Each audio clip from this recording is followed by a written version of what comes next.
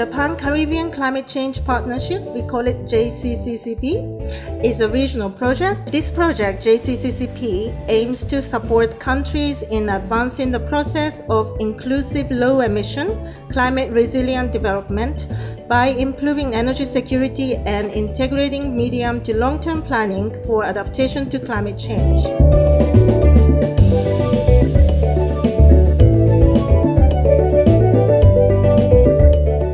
In 2016, with the support of the Ministry of Agriculture, we decided to develop a project proposal to support the activities of not only Vincent, but other small producers crossing Vincent. First of all, I would say it's a novel project, because people would ask, what preschoolers have to do with agriculture? That's the first thing, you would ask. You can take your children outside so that at least they would learn, as I said, learn about the ground and the earth and how you can grow your own food. If even it's to grow a head of lettuce in a pot. So we help our children to be industrious.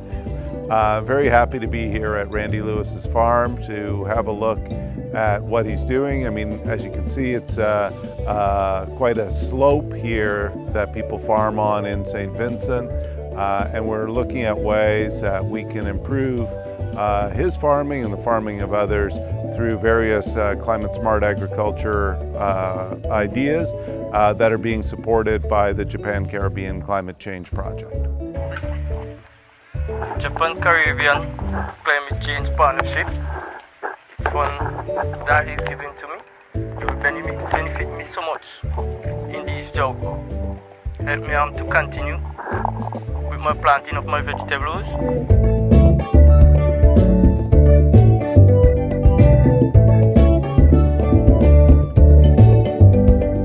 We're here at the Langley Park irrigation scheme.